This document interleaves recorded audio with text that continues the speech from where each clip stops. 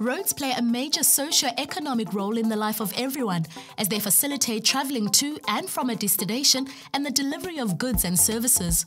The CSIR does much research on how roads should be designed and constructed to give a good driving experience for users and the longest lifespan possible for the road. Based on the studies on South Road at Durban Harbour, the content of the high-impact modulus asphalt used there was modified. Julius Komba, a civil engineer at the CSIR, was involved with the Durban study, as well as with the testing of the extension of Pretoria Road, the R104, which was constructed also using this asphalt. The most common misconception in the field of civil engineering is that one would think that because we are working on road engineering, that is the only thing that we can do. However, the civil engineering field is too wide. One can specialize on transportation engineering, where you will deal with roads, airport or transportation. One can also decide to specialize on structural engineering, where you will deal with buildings and working with structures. One can decide to specialize on geotechnical engineering, where you will do ground investigation, as well as water engineering, where you will deal with dam engineering or hydraulic engineering.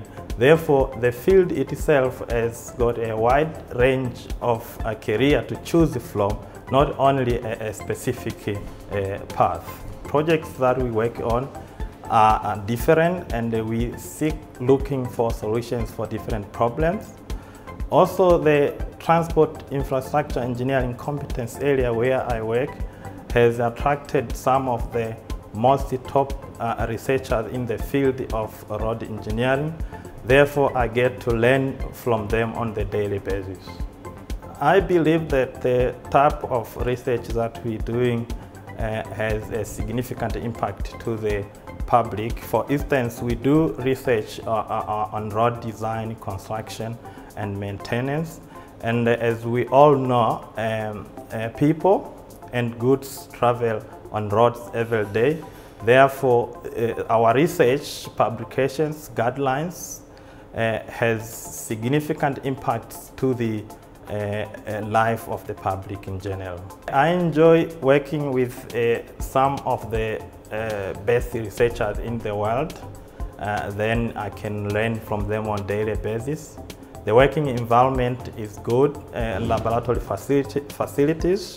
The CSIR is one of the top well-equipped laboratories in the country.